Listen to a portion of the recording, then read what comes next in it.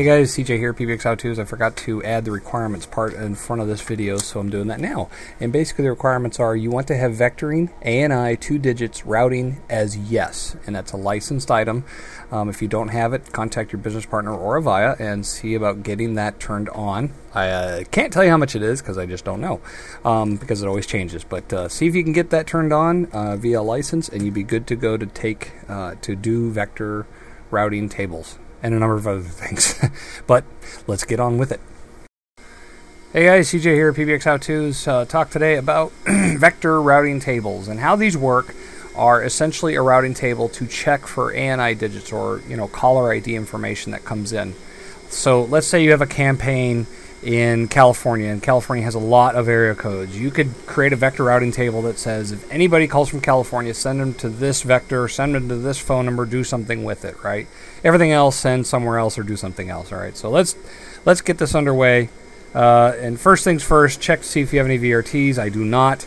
So I'm going to add one, because it's add, not change. I know it's kind of confusing because vectors you change even though they're in the system.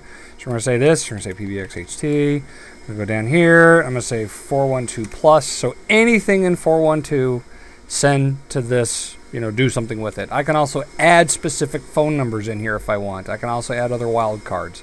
But we're just going to do 412 for now so you can see how this works. All right, so we added VRT, and you can see down here that I've already added a couple announcements. Basically, one says you are in 412, one says you are not in 412.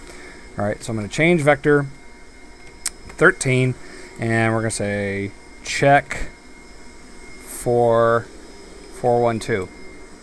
All right, so what I'm going to do here is I'm going to say go to step, and I'll just put 10, why not, if digits, oops, I'm sorry, ANI, not digits. If ANI in table 13. And that says if you see anything in this table 13, go to step 10. All right. Then I'm going to say go to step 7 if unconditional, which basically means if it does not have 412 in this area code, or in this table, go to step 7, which I can make whatever I want. All right. Then 3, it doesn't really matter. Let's see. I'm going to go down to step 10, and I'm going to say disconnect after announcement. What did I say that one was? Oh, that one is 412. So let's do 3113. And go to step 7 if unconditional, and I'm going to say disconnect after announcement 3114, which basically says, if you're not in 412, go here. If you are, go here. All right, so I'm going to submit this, display vector 13. All right, so yes, I said so again. Change VDN. And I'm going to hide this because this is my real phone number. PBX How-Tos, go to vector 13, say OK, list, trace, vector 13. And now I'm going to call it. All right. Dun, dun, dun, dun, dun, dun, dun.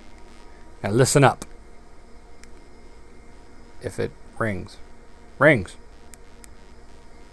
We're calling from 412 area code.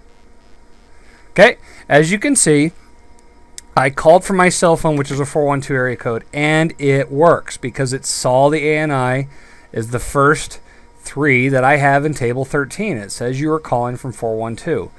All right, that's how easy vector routing tables can be. It gives you a little bit more leverage when you want to capture certain area codes and do something with them. Let's say you have an emergency management system and there's a snowstorm in Pittsburgh, and you can tell anybody that calls in from Pittsburgh, let's say you have a remote office there, or you have something, your customers there, they can call there and saying, sorry, we're not sending any technicians out to your sites because there's a major snowstorm. Please leave your message after the tone and we'll get back to you, and you can send it to messaging. You can do whatever you want with it. All right, so quick review. I added vector routing table 13, and I have a 412 in here, so it accepts anything from that 412. And in my vector, I said, if it sees it, send it here and do something with it. All right. Hope you guys like this quick and easy vector, what do you call it, tutorial. And I plan to do more, so keep staying tuned and keep watching. I appreciate it. Talk to y'all later. Bye.